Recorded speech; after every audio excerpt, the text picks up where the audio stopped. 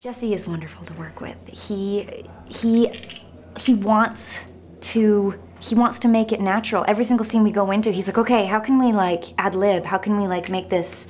And he wants to make things up on the spot. The first scene we did together was the last scene of the movie, where they're, you know, on the beach together.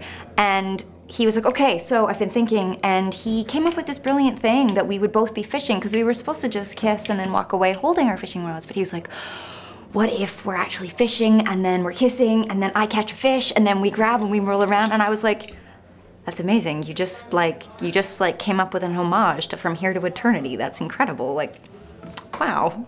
And he's gorgeous.